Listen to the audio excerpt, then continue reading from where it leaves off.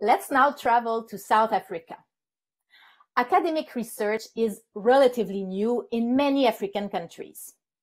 Instead of copying established systems, scientists are working to design new ones, seizing the opportunity to develop new strategies for open research. Many challenges shape this research at a continent-wide level and also for each individual country, but groundbreaking work is underway. Our next speaker leads H3A BioNet, a large Pan African Bioinformatics Network of 28 institutions in 17 countries, and heads the Computational Biology Division at the University of Cape Town. Her group provides bioinformatics services and develops new algorithms for the analysis of complex African genetic data. Please welcome Nicola Mulder. Good morning, and thank you to the organizers of this conference, and good morning to the dignitaries and to the panel and the rest of the audience. So I'm pleased now to be able to talk to you about open science in Africa, so how we're enabling open science on the continent. So I'm going to talk, this audience is very familiar with open science and its advantages, but just as I'm one of the first speakers, just go over that a bit.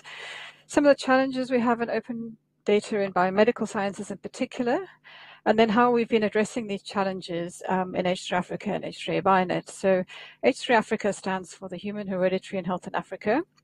It's an initiative that was funded, it's funded by the National Institutes of Health and the Wellcome Trust, now the African Academy of Sciences through AISA. And it was developed to enable the study of the genetic and environmental basis for diseases in Africa. And these are all kinds of diseases that have a genetic basis. And then H3A BioNet is the Pan African Bioinformatics Network, which was developed to build capacity to enable H3 African researchers to analyze the data on the continent. So I'm also going to touch on how we've been promoting open science on the continent, and then think about some of our future activities. So open science is a movement. It encompasses almost everything to do with science. So the data, the software, the methods, but also journals, the review process. And in order to have open science, people engage with open science, we need to have a change in mindset. We need to have trust, we need to have transparency, and we need to have incentives for open science. So there are a number of advantages of open science, of openness and data sharing. So I'm going to be particularly focusing on biomedical data and the issues around data sharing. But many of the advantages include, obviously, that we have, it enables reproducible science and increases the visibility and credibility of the data generators. And there's obviously providing opportunity then for additional publications and citations for those original data providers and data generators. In the genomics space, we need big sample sizes to make statistical inferences. So if you can share data across multiple cohorts, you get to increase the sample size and increase your power. And of course, what we find is that although some people generated data for a specific research question, many other people can bring new perspectives to that data and ask new questions of that data. Obviously, there are also new discoveries that can be made that are relevant and benefit to participants. So if it can lead to new therapeutics or diagnostics, as we've seen with COVID, the sharing of COVID data has helped to deal with a little bit of the surveillance and the outbreak response. And of course, it increases the value of the data, but also it's now increasingly a funder and a journal requirement to be open. So the number of generic challenges for dealing with the big data in general in the life sciences. People in the life sciences tend to come from biological backgrounds. And the technical issues associated with data are not really taught in the biological sciences. So we have to think about data sharing. I'm coming back to that. But data capture, transfer, storage, curation, analysis, interpretation, having the right tools to do this through proper visualization, and finding the data, how to find the data sets that you need and integrate them. So we find that we're moving from many years ago where we were data poor but information rich. Now we are data rich and information poor. So we need to switch that data to information, and then to knowledge and to application. So if you look at low and middle income countries, obviously many of those countries in Africa, the number of IT barriers to sharing and data and openness. So the first two sets I'm going to talk about are really related to the people who would be reluctant to share. And one of the reasons is because of lack of data skills. So if you want to be able to exploit your own data before you share it with others, you have to be able to have the skills to analyze it first and fast. So you need the data processing, integration, and analysis and interpretation skills, which are lacking on the continent. We also have a limited access to computational resources, so to actually compute on the data and process that data. So we have only a handful of HPCs, serious internet challenges through both the bandwidth, but also electricity. So having a regular, reliable electric supply for backup storage and processing and access to clouds is a challenge. And then, of course, for the data itself, the data is very heterogeneous. We have different environments in which the data is collected, and it's not necessarily well curated. So we need to have training in data curation and analysis, we need technical infrastructure, and we need to implement standards. So in particular, biomedical data, I mean, this is generic to all countries. You obviously have to worry about privacy, consent, and sharing for clinical and human genetic data, which, even though it can be anonymized, genetic data is your identity.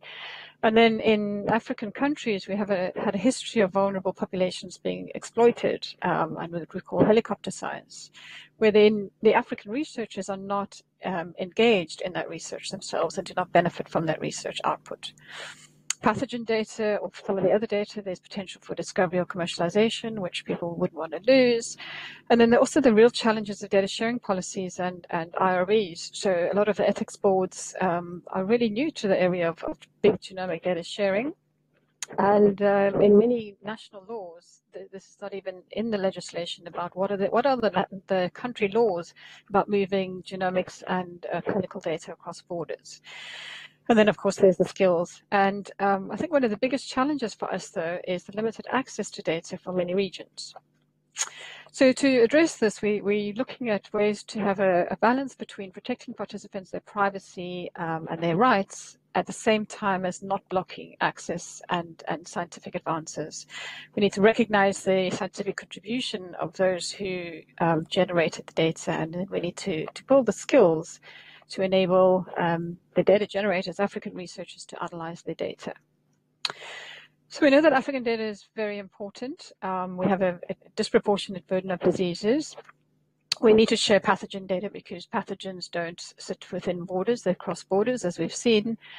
But also particularly in human genetics. So African genomes are extremely diverse. They're the most diverse on the planet. And we have different susceptibilities to NCDs and infectious diseases through different evolutionary pressures that have occurred over the years. But the data are still globally relevant. So individuals of African descent are living all around the world. And obviously pathogens spread. But they're also variants and knowledge of African genomes, which are informing the evidence for clinical actionability in other populations. So the biggest problem, as I said, is that African data are very underrepresented in public databases and Africans in the global arena. So the top map on the left just shows, for example, the COVID-19 host genetics consortium, where you can see the participation from Africa is extremely low compared to the highly clustered regions around Europe and North America. The map on the bottom right shows the actual pathogen data coming out of these, and that's a little bit more widespread. But when you look at other databases for human genomics data, and these have been published several times, the representation of African data in these repositories is very low. So, less than 10% compared to other world populations. So there's a problem not only of the access of how much data there is, but also finding the data. So in many cases, because African scientists haven't necessarily had funding to generate big data sets, they are reluctant to put these out there in public repositories, so they're just not accessible. But also the data that is accessible is not as necessarily well labeled. So for example, we've been trying to access and find African data, and in most of the places, Africa is just considered one country. It's just African, whereas in other, in Europe, they just differentiate by country. Now Africa, the the genetic diversity in Africa simply does not warrant even just regions, let alone a single continental description for a data set. And then obviously searching across multiple different sites is, having to merge data later, it gets complicated. So what we've tried to do in H3 Bionet is to build some portals and catalogs to provide access to existing data that is generated within the consortium, which I'll talk about, but also to provide better access and curation for the data that's sitting in the public repositories. We've also tried to implement standards, which I'll come back to. So it's been recognized actually even by the repositories themselves that there needs to be a better framework for representing data in these repositories. And as I said, sometimes, mostly it's just African, but sometimes it's African versus European, sometimes it's black versus white. So the representation is not very good in terms of trying to find the data. So we've been working in H3 Africa and H3 Bionet on an ethno-linguistic ontology for African populations specifically. And this is both country and region based. And so you can browse the ontology by country. You can then find for a particular ethnic group information about the language, the ethnicity, and a little bit about genotypes. And then we also note that some of these ethnicities are linked to multiple countries. So we're trying to use this ethno-linguistic ontology to better curate some of the data. So we've developed this African microbiome portal, which aims to basically collect information, the metadata about microbiome studies that have been performed in Africa. And so it looks at the literature and it looks at public databases, and then provides summaries for all of this data that comes from African studies. Because many of the studies that are in the literature are not yet in the public databases, we try to include the metadata from these individual papers. But we allow you to browse these studies by study site, disease, etc. And then you can also browse them by region, so you just click on the map and see which studies, microbiome studies, are in these regions. A similar portal we've developed is for African genomic medicine-related activities. So here we've integrated data from PharmGKB, ClinVarkenGen, DisGeneNet, so we're not trying to replicate those, we're just trying to point via APIs to those data sets, but have them curated so that these are the African-specific ones. So you can search by disease or variant or a particular African ethnic group, and then it returns information from these databases that provides some more information. Now we wanted to do this, make this entirely automated, but it's had to be reasonably curated because of the way it's been difficult to identify those data sets within these portals. And then, so that's looking at external data. And then for the H3 Africa data itself, H3 Africa is generating data on up to sort of 90, 100,000 participants. And this is phenotype data and then genetic or genomic data of various different types and across various different diseases and across various different projects. So early on in the consortium, sort of 6 years ago, we developed a data sharing access and release policy that was cognizant of the fact that African researchers might need more time because of the resources to analyze and publish their data before international sharing, and also protecting the rights of participants who have been previously exploited and where there are sensitivities. So what H3 Bionet, my network, has been doing is trying to build the genomics and computing and bioinformatics infrastructure to facilitate all of this and to enable African scientists to work more openly, but also for the African data to then be more openly available for other scientists.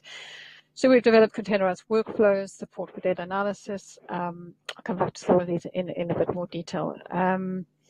So in terms of the computing infrastructure, we've set up some computing centers around the continent that have got reasonable capacity now to analyze data and also facilitating movement of data across the countries. We've developed reproducible workflows so that the data is, the results are reproducible and can be shared.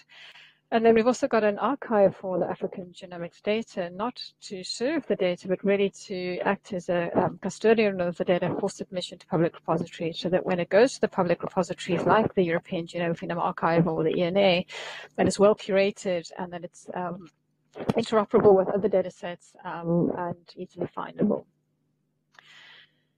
So we're trying very hard to work within the FAIR principles, the findable, accessible, interoperable, and reusable. So we're doing this through having a searchable catalog and curating the data. So some of these I'll go into in a bit more detail. So first of all, we're standardizing and harmonizing data. So all the phenotype data in particular, there's a lot of phenotype data that's been collected in very different ways. And so we're trying to work across the cohorts to try and harmonize the data so that you can have meta-analysis across these data sets if you wanted to have open sharing of the data. So some of the work we've been doing in that space is building standard modules for each different data types, and then building REDCap templates to enable these to be put into REDCap databases and to generate standard case report forms for these. We also have curated all the data to annotated the data to existing ontologies where possible. And then the metadata has been made available for searching in the Africa Data and Biospecimen Catalog, where you can now search for which data sets or biospecimens are available by country, by disease, or by study. And then the catalog provides an online access request form, but then that goes directly to the Data and Biospecimen Access Committee for approval. We also try to implement GA4GH standards, the Global Alliance for Genomics and Health, to make sure that everything we do is of an international quality and interoperable internationally. And this is to also facilitate federated data sharing and federated data analysis, where data maybe cannot move across borders because of national laws. So the key component is how do we ensure that our researchers have the skills and facilities to manage analysis of their own data and then standardizing and sharing of their data for open science. So we have a number of different training activities at H3A Bionet. These are different modes. For our online courses, we've run Introduction to Bioinformatics, genomic medicine courses where we reach over 1,000 trainees at a time in our remote classroom model. But we also run face-to-face workshops and hackathons that enable researchers to actually do analyses and do co-development, collaborative development of tools and workflows. So we've also had a number of activities in promoting open science and participatory research. So building these collaborative things, as I said, the hackathons are one way of enabling researchers to come together and collaboratively analyze data or build tools.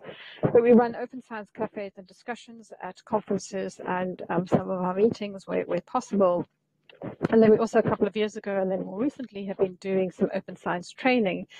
So, for example, we had this East Africa Open Science Tour, where we taught a number of groups from different backgrounds on research, workflows, reproducibility, sharing, data management plans, collaborative research, and tools and platforms for open science and collaborative research. So one of the things we're trying to do now is to build these open learning circles. So in our IBT is the big remote classroom bioinformatics training course that we run. And this basically has remote classrooms around the continent that are all linked at the same time, 2 to 4 hours on 2 days a week for 4 months to learn about bioinformatics. So they have online lectures that are pre-recorded, and then they all sort of team up together. So it's a networking opportunity as well as a learning opportunity. So what we're encouraging is for each of these classrooms, when they finish the IBT course, to then open an open learning circle. And this is then for them to, as a group, to go in and teach each other, share ideas, exchange skills and expertise. And so one of the things we've started implementing is we were offered, Sanger has got an online pathogenomics course, and so we're now putting this forward as an opportunity for them to discuss and learn in one of their open learning circles. So some of the other ongoing work, we're a driver project for GA4GH, so we're continuing with implementing those standards. I'm also involved in a European Commission project called Sinica, and this is now trying to enable federated data sharing and analysis across 3 continents, Europe, Canada, and Africa. And then we're also doing further training in data science. And then just to mention the African Open Science Platform, which has just been funded to be established at the National Research Foundation in South Africa, but it's an African platform, and there are a number of activities that they'll be setting up to promote open science in Africa. So to conclude then, what we're talking about is how we've been trying to increase the findability and accessibility of African data. So this is not only for the African researchers, but also for global researchers who want to use this valuable data. And then what's important to enable that is to develop the infrastructure to enable African researchers to analyze their own data, but also then to enable responsible access of others to the data, ensure tools can be moved to the data, and ensure that African scientists can compete in the data analysis international arena. So in trying to increase the usefulness of the data by sticking to the FAIR standards, providing training, and we're hoping that this will facilitate responsible open science and major African participation in this. So with that, I'd like to thank, just to say that what's important here is equity versus equality to enable African scientists to participate, and coming back to this mindset, trust, and transparency and incentives. So I'd like to thank, just acknowledge the H3 Africa and the H3 Bionet Consortia, our funders, the National Institutes of Health, and once again to thank the organizers of this conference for the opportunity to speak to you today. Thank you.